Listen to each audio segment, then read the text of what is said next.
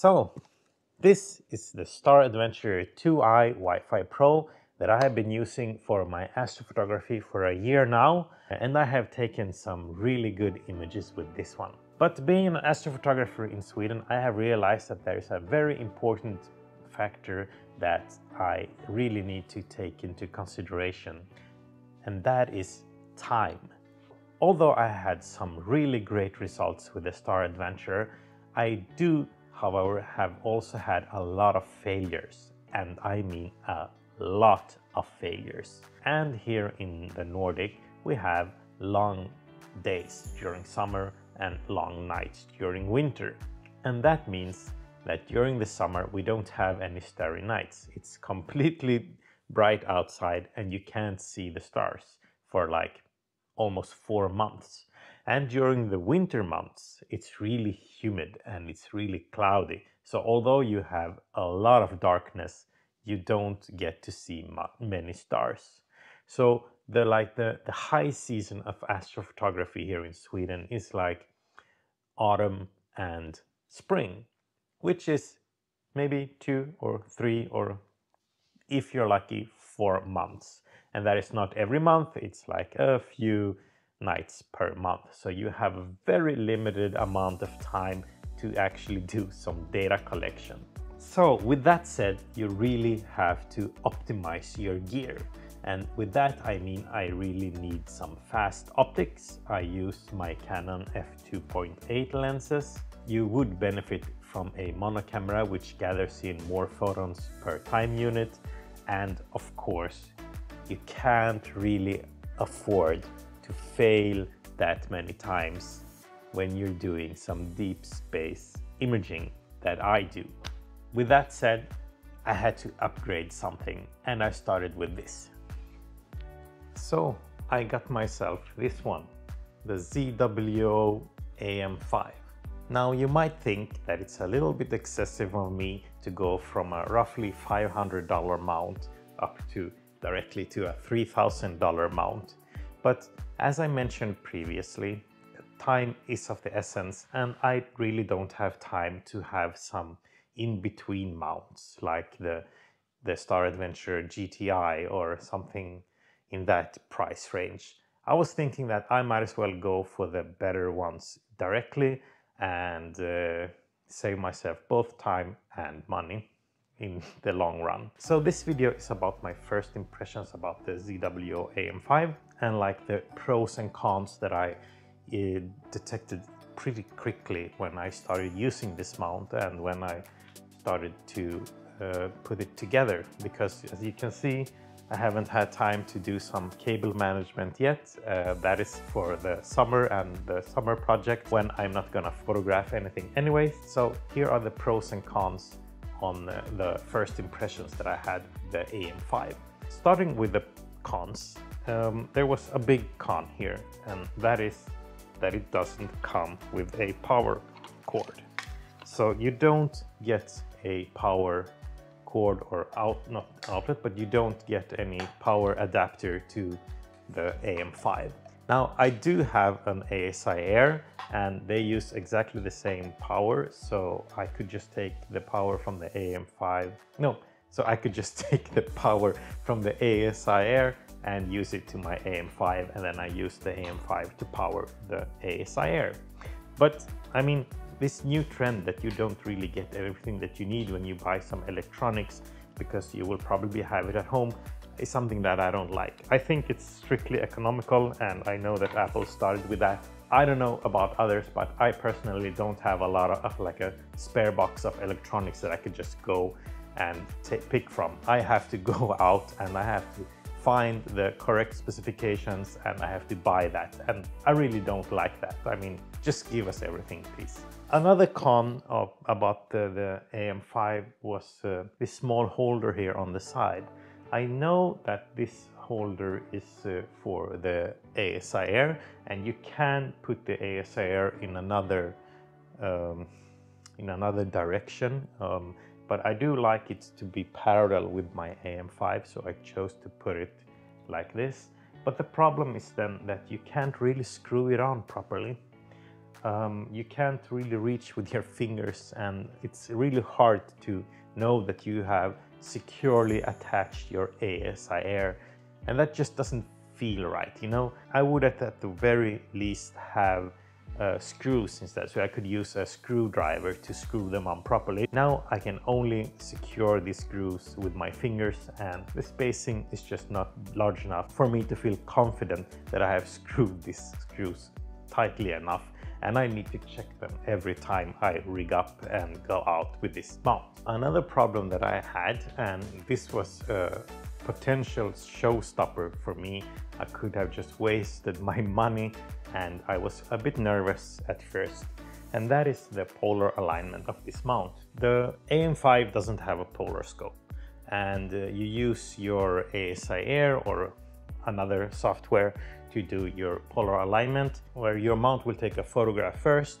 then rotate 60 degrees, and then take another photograph, and then do the calculations on where you need to be to have a correct polar alignment. Now the problem that I had is that I photograph on my balcony, and I have a big wall on my left side, and I can't reach Polaris from that side. So every time I did a polar alignment with the Star Adventurer, I always rotated clockwise. Now this scope, when it rotates automatically, it will start to rotate counterclockwise. And that is a problem for me, because then when the rotation is done, it's going to hit the walls and it's not gonna see any stars, and it's gonna say plate solving failed. So I was really worried there for a while, but after reaching out to some communities on Facebook and some ZWO AM5 communities, they gave me this really good tip that I don't start with 0 degrees when I start my polar alignment, but I rather start rotating the mount 60 degrees to where I want it to start, and then I just let it rotate back to 0 degrees when it's doing the automatic polar alignment. So when I start my polar alignment, I always start it in this position. I let it take the photograph, and then it's just gonna rotate automatically counterclockwise 60 degrees to roughly 0 or original home position, and do the polar alignment from there. But still, I would have liked the ability to choose the rotation on a polar alignment. I mean, clockwise or counterclockwise. I was a little bit confused and surprised that I didn't have that option. Now, for the last con that I've experienced with this mount, like as a first impression, are the screws to do the polar alignment. I had this problem with the Star Adventurer too, so I'm kind of used to it. When I adjust the mount to point a bit higher and I overshoot Polaris, for instance, and I need to go down again, then there's gonna be a small gap where the mount will actually jump a little bit. So it will always go down a little bit too much. That is just a small annoying thing, and I know that I can live with it because I've lived with it with the Star Adventurer, so I am used to that. But still, I would have liked a little bit tighter design on the screws here, you know, so I don't have that gap. Because right now, if I overshoot Polaris, I am really careful not to undershoot Polaris, because then I know that I'm gonna have to switch directions, and I'm gonna have that jump, and then the entire polar alignment is going to be off, and I basically have to start off from the beginning. That might be because there's something that I'm doing wrong. I'm not sure. I've only had this mount for like 2 weeks or something, so I'm still learning it. But again, these are my first impressions, and that has been an impression. Let's talk about the pros. Now, I had to buy something that is good for me. I live in a white zone. I live in the central of Stockholm, where it's like a Bortle 8-9 scale, and it's extremely light polluted. So I need to be able to take my stuff out to some darker locations, and the Star Adventurer did enable me to do that, and so does this AM5 mount too. I mean, it is incredibly light. I can just take it up and carry it with me wherever I want. It's small, it's light, it's portable, it is everything that you want from a good mount that is portable. Another thing about this mount that I love is that it truly delivers. I mean, the Star Adventurer did its job, but it failed. I failed like almost 60 to 80% of the time.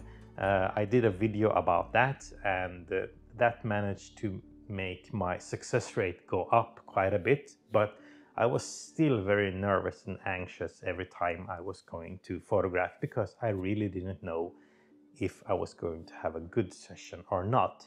And sometimes I invested a lot of time and money and energy and time away from the family to go out in the woods, and I simply didn't have a good session. I couldn't track enough, and the dithering wasn't helping, and that was like extremely frustrating. With the AM5, I have tried it from my balcony, I think like 7 times now, and we had a lot of starry nights in the last 2 weeks, and it has performed flawlessly every time. I've been using 300 seconds or 5-minute sub exposures, and they are all pin sharp, and I mean all. No sub has been rejected. I haven't rejected any sub whatsoever. They're all super crisp and sharp. Another pro is that I already had the ASIAir, and together with the AM5 they work flawlessly. It's just such a good system to work with. I mean, I just use the app to control and to start taking pictures. Another pro is that it doesn't have a polar scope, which I love. One of my main reasons for not starting astrophotography earlier is that I didn't see Polaris. I simply thought that if you don't see Polaris, you can't do polar alignment and you can't do astrophotography. And that's simply not the case with this one. You don't have any of those excuses anymore. You just point your gear roughly towards north, and let the ASIAir do all the work for you. Another impression that I had is the build quality of this thing. I mean, although it's light and small and portable, it is extremely sturdy. I mean, the quality, I don't know, it just feels really, really good. I mean, yeah, I don't have that much to compare with, but the quality is like really nice on this one. It doesn't feel cheap whatsoever. Everything feels sturdy, robust, and strong. I mean, I feel confident putting my gear on this one. Shooting from the balcony, where these things are like hanging out of the railing and can fall 5 stories down and crack and just completely be destroyed, I still feel confident just leaving the things out, and I know that the AM5 and the quality of the AM5 will prevail. Yeah, and the first impressions that I had was this box. So it comes with a small box where you can put your AM5 mount in, and you can carry it wherever you want to go. And this is just great for me, so I don't have to use one of my photography bags carrying it around. Okay, so I'm gonna stop right there. As you can see, I experienced a small technical glitch with my camera that simply didn't want to focus correctly.